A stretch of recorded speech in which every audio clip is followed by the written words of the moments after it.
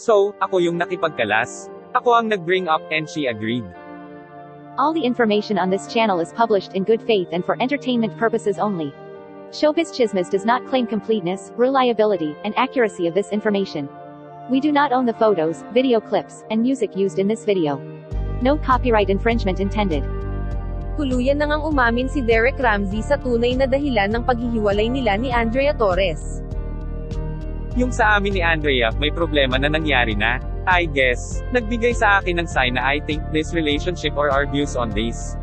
Sa problemang yun, yung values namin ng isa't isa are not the same. Nilinaw naman ni Derek na hindi niya sinasabi na mali ang values niya o ni Andrea. Sadyang magkaiba lang talaga ang pagpapalaki sa kanila. Hindi ko naaatakihin yun. Hindi ko siya babaguhin. Hindi niya ako babaguhin. So I told her, I think that this is the end of this relationship.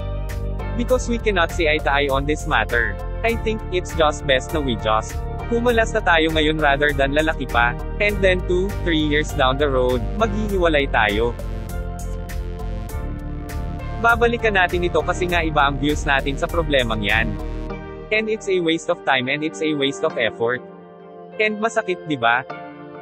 So, ako yung nakipagkalas. Ako ang nag-bring up, and she agreed. Hindi personal sa phone po namin.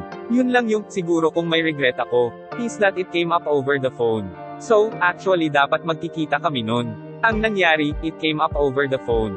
Pero with no disrespect, hindi namin dinisrespect ang isa't isa. She agreed to it also. Sinabi ni Derek na nakausap niya ang mommy ni Andrea. Sinabi din niya na ang mommy niya naman ay kinausap si Andrea matapos ang breakup. We were all invested. Every Sunday, nagdi-dinner po ang both families dito sa bahay. And so, there's no disrespect between me and Andrea, and our families. Nang tanungin si Derek kung may kinalaman ba ang pamilya ni Andrea tungkol sa breakup, sumagot siya ng yes. Pero hindi niya na idinetalye pa ang sagot. Up to this day, nananatili namang tahimik si Andrea tungkol sa hiwalayan nila ni Derek.